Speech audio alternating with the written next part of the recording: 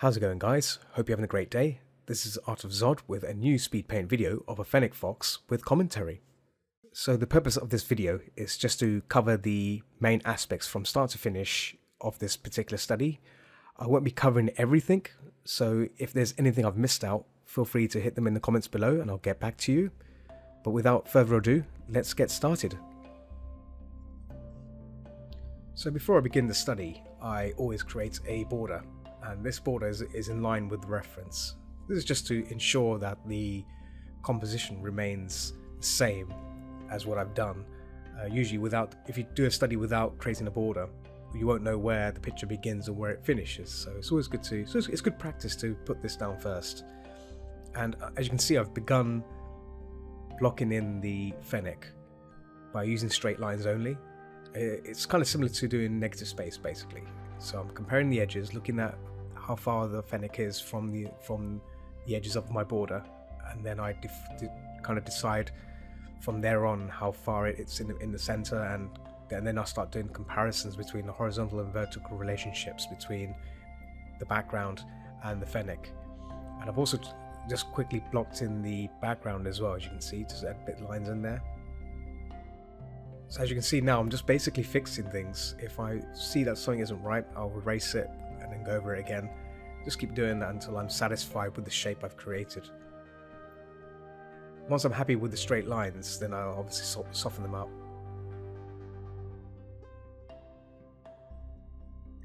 So I've quickly gone into doing the blocking of the background here.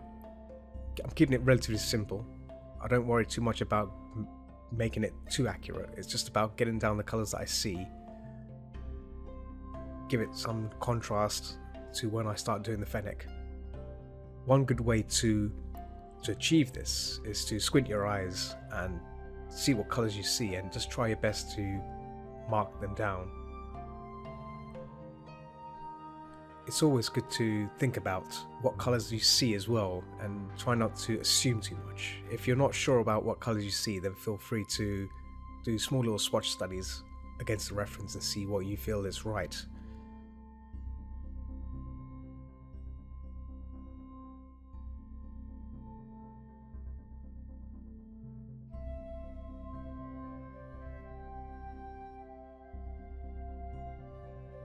This is where the blocking of the Fennec itself begins. So you'll be spending a lot more time in this part than anything else, because the blocking part is pretty much the bulk of the study, because all you're doing is looking for color, finding shapes that are on the Fennec in relation to what you are painting.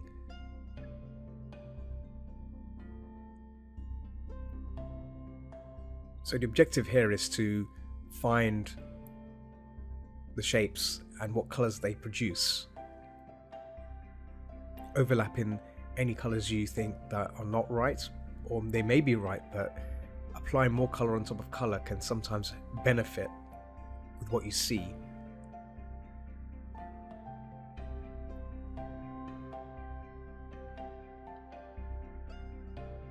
And this is where I start using the old 50% stroke method that I do normally. So I tend to pick a color, set the brush to 50%, then make a stroke, then I drop that stroke I've made, then set it back to 100% again. So I've kind of got the mid-value, mid-color of that particular color, and then I can use that, and then I keep going forward from there.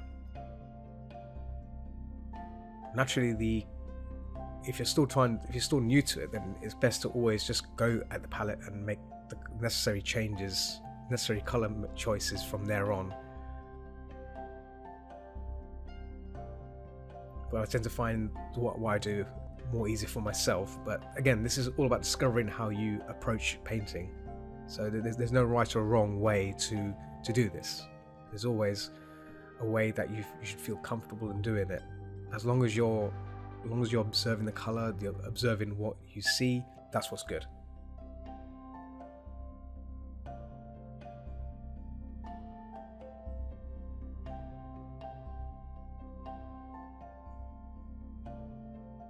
So I'm focused on the eyes here, trying to make sure that what I see is what's been applied to my study here. or I sometimes get drawn into little intricate parts like this. But I have to remember that during the blocking stage, you don't have to go into detail that much. It's all about capturing what you see, capturing the color that you see, and giving that illusion that it's all coming together. The illusion of how colors interact with each other to create that realistic feel that the photo has.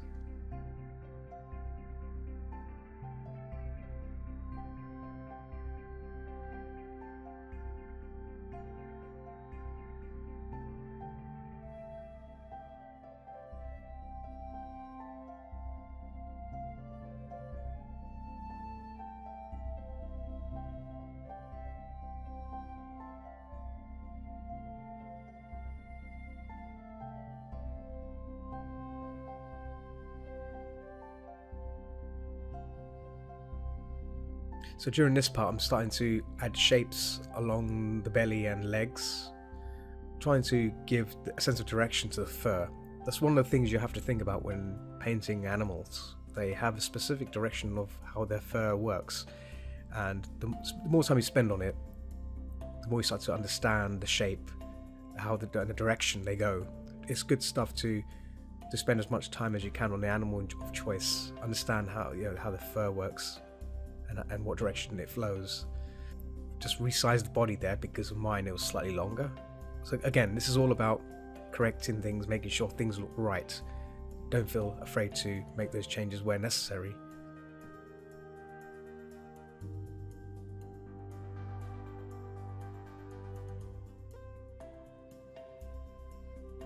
I also fixed some elements of the background as well, just to bring the contrast in on what's going on under the Fennec. So sometimes the background can influence the foreground, so making changes here and there is necessary to make sure that things visually look as close as possible to the reference.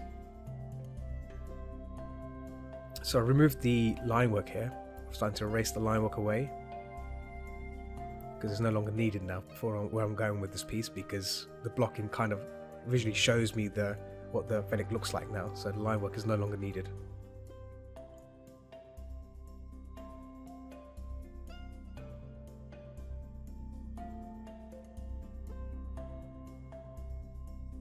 So I flipped the canvas here, and the point of that is just to refresh my eyes, and it helps me see if there's any mistakes that I've missed out. So it's always good to flip the canvas when possible. Given the time I've got for this study, there's only so much I can fix in the time I've given, so I'm trying my best to fix as much as I can any major mistakes. But if there's still time available, I'll do my best to rectify any mistakes. But it's good practice to flip the canvas as much as possible if you're in doubt if something doesn't look right. Spend time to fix it. So I've moved on to the rendering stage now. I now set the brush to a pressure sensitivity brush, and all I'm doing is softening out certain edges but still keeping the flow of the contrast from what was done on the blocking. I don't want to lose those edges that I created, so it's just a case of softening areas up and adding bits of fluff here and there just to bring things out.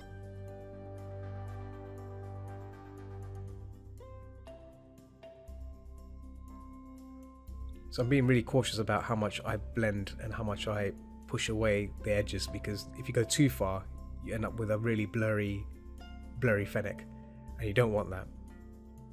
So I'm being really careful about what areas to soften out and which areas to keep intact.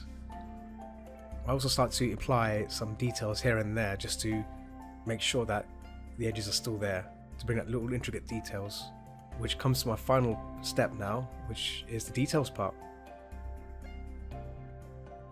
This part really takes pretty much the last end of your study. It shouldn't take anything more than 15 minutes or 20 minutes if you want to be really nitpicky about detail, but this is where you can really go crazy. But always focus on the point of interest, in this case the face. As you can see on the reference, the body is kind of blurred out, so focus on the face, focus on the ears, the whiskers, and things like that.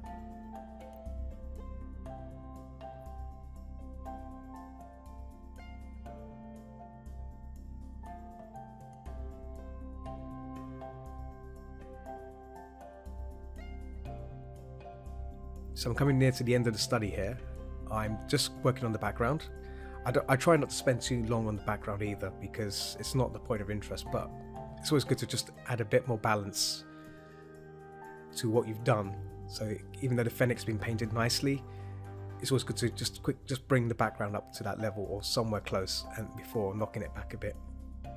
So I've now blurred out the tail and body part just a bit there, just so it pushes it back.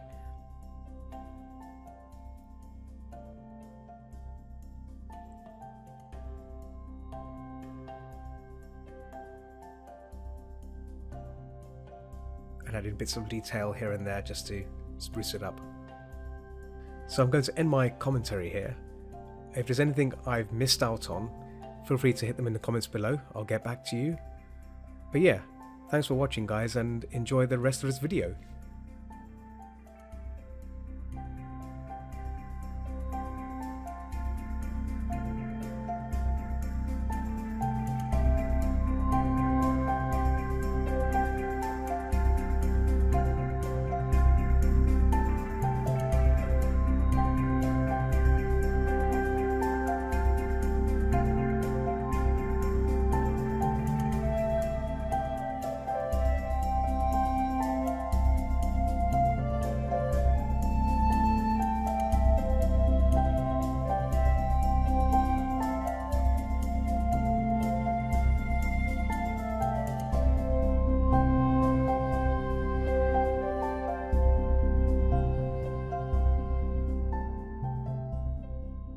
Thanks for watching. I hope you enjoyed the video.